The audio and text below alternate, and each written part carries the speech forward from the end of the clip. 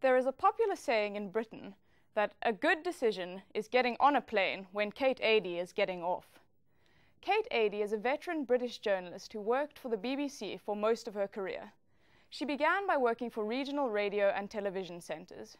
In 1976, she started working for the BBC National Television News Team. Her first big break was April 1980 at the Iranian embassy siege in London.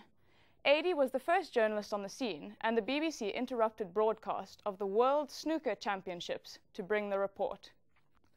Adie broadcast live and unscripted to one of the largest news audiences ever, while crouched behind a car door. I admire her for keeping her head in this dangerous situation. This proved to be only the beginning of Adie's fascinating career. She is heard here commenting on the events of the day. At 7 o'clock, armed police moved in front of the embassy. Two men ran forward with a stretcher and went into the porch. A body was put on the stretcher and, under cover from the marksman, taken out towards an ambulance. After this incident, Kate Adie became a household name on British television. She was assigned to the American bombing of Tripoli in Libya in 1986 and was shot in the collarbone because of her close-to-the-action approach. Adie allegedly turned to the shooter and said, "We don't behave like that in my country, and anyway, I'm only a reporter." This is a demonstration of her incredible bravery and wry sense of humor, both of which made her so good at her job. She was often seen broadcasting in the middle of the action, providing cutting-edge information. Libya was no exception.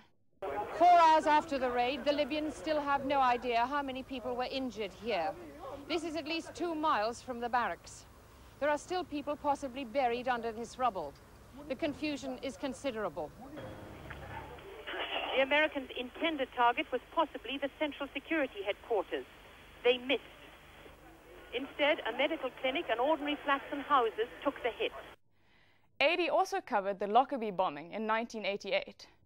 In 1989, she was appointed the prestigious chief news correspondent of the BBC. That year, a historic event took place, the Tiananmen Square bombings. Adie was once again dispatched there to report. After hours of shooting and facing a line of troops, the crowd is still here. They're shouting, "Stop the killing and down with the government." Subsequent events led her to report on the Gulf War from 1990 to 91. Here she is reporting in her usual clipped tone and professional manner from the war zone.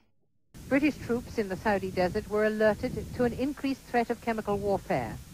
And today, added to the respirators and the protective clothing precautions, nerve agent pre-treatment tablets. You need to have a second step nap tablet. Right, okay. This is the first time that British soldiers have been instructed to take these by their military commanders. They have been taken in test conditions, they have been tried and proven. However, as I say, it is the first time they've been taken on a mass basis in the field. You've had a couple now. Are you all right? Yeah, fine, no problems at all. Adie was well known for her combination of pearls and flak jacket on camera, which came to emphasize the gravity of an unfolding news story. Kate Adie does not, however, get a thrill from danger, despite the extensive time she has spent in places of conflict. "I am not in it just to get an adrenaline rush. No way," she said.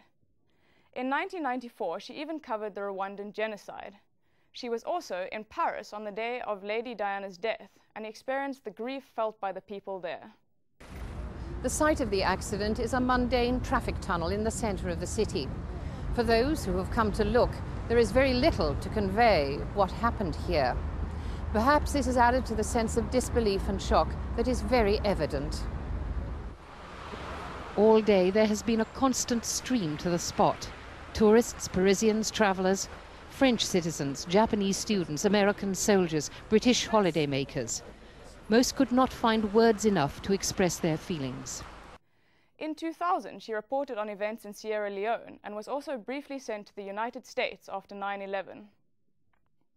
In 2003, Adie withdrew from frontline reporting at the age of 57. She is now a freelance journalist and presenter on BBC4. She has been awarded the Order of the British Empire and a prestigious award from BAFTA.